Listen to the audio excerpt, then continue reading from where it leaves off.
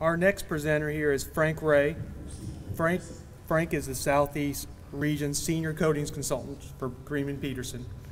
He is an SSPC and NACE Certified Protective Coating Specialist, NACE Level 3 Certified Inspector, and degreed chemist with over 20 years of experience providing coating, consulting, and inspection services for over 300 bridge and other steel structures. He's performed coating condition assessments, evaluates coating materials, presents maintenance recommendations, writes specifications, and is well versed in lead abatement. He's also conducted investigations into coating failures to determine cause and present remediation recommendations. He's a certified instructor for several SSPC and NACE coatings and certification courses, and sounds like when he's not inspecting bridges, he likes to fish in the Tampa Bay. So let's welcome Frank, and looking forward to it. Thank you, Dan. Good morning, everyone. Happy Wednesday. That is bright. I've got about 20 minutes to summarize a 2-year project, so please forgive me if it's a little bit fast-paced. But I would like to go over some of the highlights of the metallizing of the Stickney Point Draw Bridge in Sarasota, Florida. So let's talk about what is metallizing. It's also known as thermal spray coating, and it's where you apply a molten metal to the steel substrate. There are several different metals or alloys that you can use depending on the situation. There's advantages and disadvantages to each. The most common is 100% zinc, 100% aluminum, or an 85% zinc and 15% aluminum alloy. And the way the metallizing works is very similar to your inorganic zinc-rich primers and your galvanizing. It provides galvanic protection. So what are the characteristics of metallizing? I was surprised to find out it's rather porous. In fact, I missed that question on my quiz, one of my courses I took. It is not a dense metal layer. It's because you're kind of micro splattering the metal on there. You've got some voids, and you'll see later I'll talk about you have to seal it. It is very durable. It's very impact resistant and abrasion resistant, which is an advantage when you're handling the steel and erecting the steel.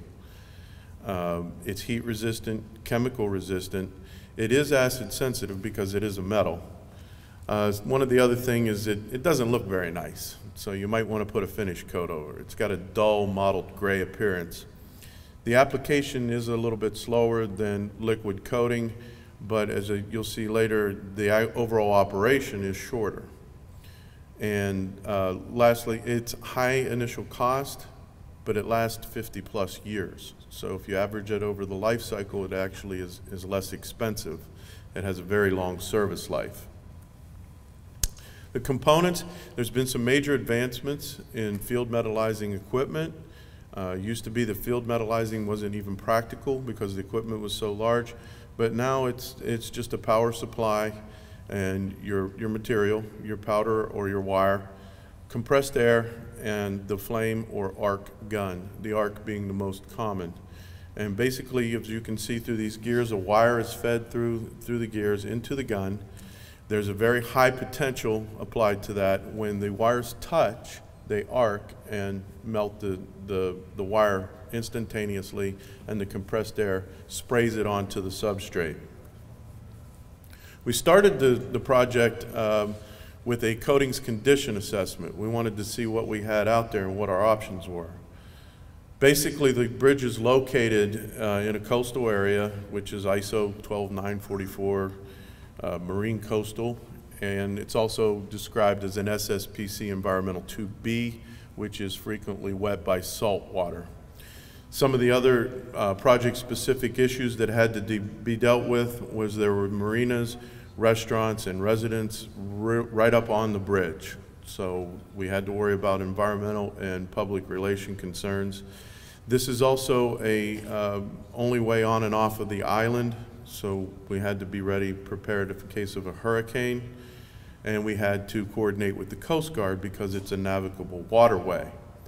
Another unique design of this bridge is that the counterweights dip into the salt water every time the bridge is opened, so we had to make some special considerations for that. When you do a drawbridge, you also have some special issues that you need to deal with. You can't damage the machinery or the electrical systems, so you got to be careful if you're going to abrasive blast. Also, it's ideal to schedule the grading replacement at the same time you do a coatings job, because that's the only time you're going to get really good access to the tops of the floor beams. In this case, though, it wasn't scheduled for replacement, so we had to come up with a procedure for getting the top of the floor beams surface prepped and coated through the grading. You also have to deal with opening and closings. The drawbridge still has to operate, so you have to schedule, coordinate the work around the openings and the closings. When we did the field evaluations, we did some poking around, did some tests to see what our options were for the maintenance coating. In the case of the eastbound bridge, I was very surprised to find that there were only 2 coats of paint on it.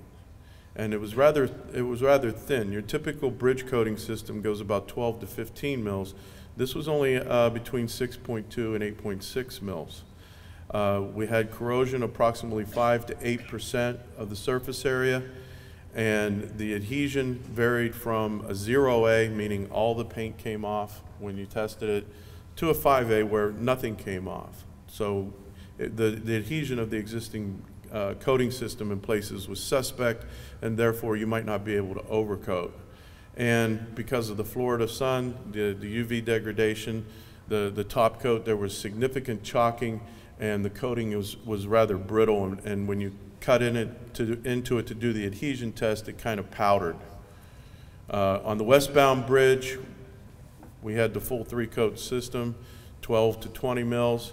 There was only about 3 to 5% corrosion on it, but as you can see that there was some difficulty with peeling of the top coat, and again, significant chalking and brittleness and powdering of the top coat because of the UV.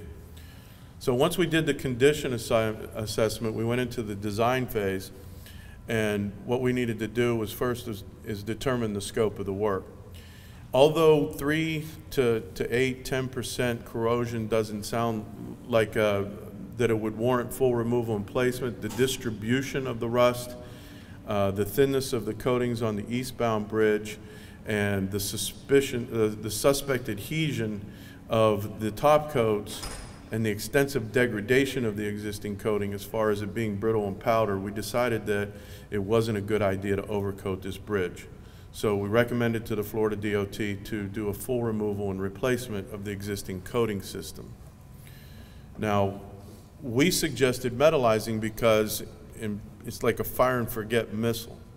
If you do it right, I'll be retired. I'll probably be in the ground before they have to go back out and redo the bridge, because it has a 50+ years corrosion protection. The advances in the portable equipment allow you to do it in the field now. It decreases the number of future maintenance projects, because even if it is cheaper to use liquid coating, there are other indirect costs, such as the administrative cost of putting it out for bid, awarding the bid and such, review of all the submittals. There's the inconvenience to the public, the lack of the use of the bridge. So there's a lot of indirect, intangible costs that are involved. So you don't want to be going back out there every 15, 20 years. You'd rather just go out there once every 50. And the other thing is, in Florida, we have extreme humidity and high heat, extreme temperatures, and liquid coatings you can't always paint in Florida. So the metallizing pretty well has very little, if no, dew point restriction or humidity restrictions. The basis of the design was to take the standard specification for maintenance painting, which is section 561, and then augment it with the joint standard on metallizing that SSPC, AWS, and NACE put out. So what are some of the requirements that are different from paint? You have to get the surface much cleaner. You have to do the most extreme blasting, and that is a NACE 1 or SSPC SP5 white metal blast. Metallizing also, because it's a mechanical adhesion rather than a chemical adhesion, you have to have a deeper profile. The joint standard recommends a minimum of 2.5 mils. Also, the contractor and applicator pre-qualification. Again, this is not, this is an art, this is a craft. So the applicators are tested at the beginning of the project, and then they are randomly tested through the duration of the project, where they have to prepare sample coupons and pass adhesion and bending tests. And this is so that you can make sure that the applicator knows what they're doing. The metallizing goes on at about 8 to 12 mils, and it's applied by multiple passes.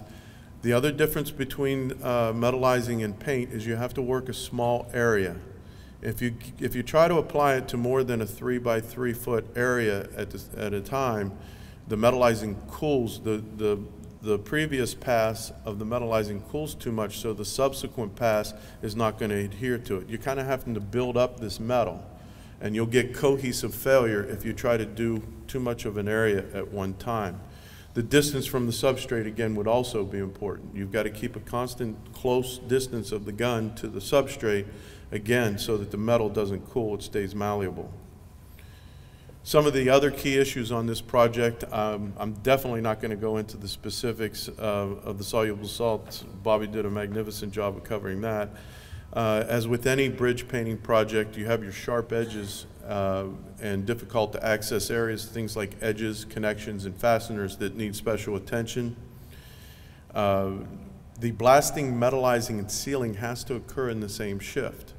Now, this is a disadvantage if you've got openings and closings and traffic control, so you have to work around that, but it's an advantage because typically a bridge liquid coating system is 3 coats. It might take as long as a week between coat. You have to put the blast and the primer on, you have to let the primer cure, then the intermediate coat, let the intermediate coat cure, and such. It could take a week just to do one span.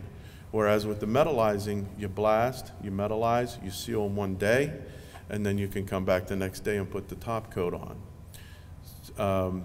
The other thing is Florida DOT has made some improvements by requiring the caulking of all crevices and cracks, any connections, so that we can avoid water intrusion.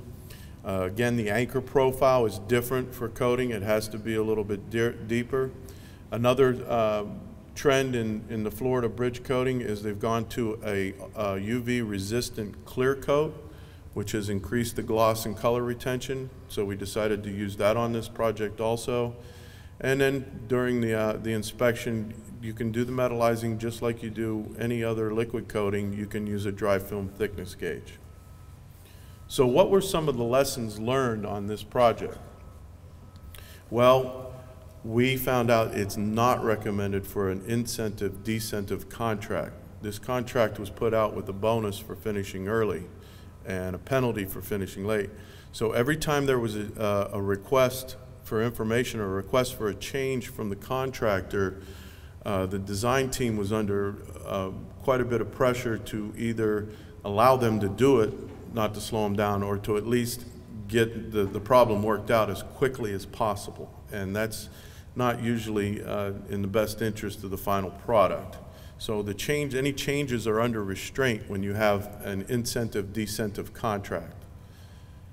We also, when you do your assessment, you want to identify if there's any flame-hardened edges, because you can abrasive blast them all day long. You're not going to get a profile on a flame-cut edge.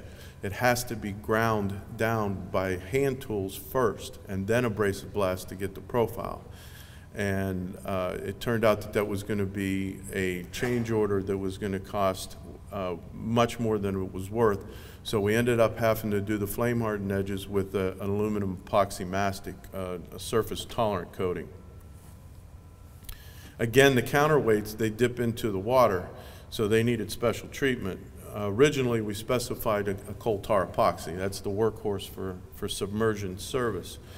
But being that close to the restaurants and the marinas and such, the possible odor problems, we didn't want to have to deal with that. And then again, the other thing is coal tar epoxy, it fades because it's an epoxy, and you wouldn't have a very good aesthetic appearance in this vacation paradise. So the contractor actually offered not to have to deal with the problems with the coal tar epoxy.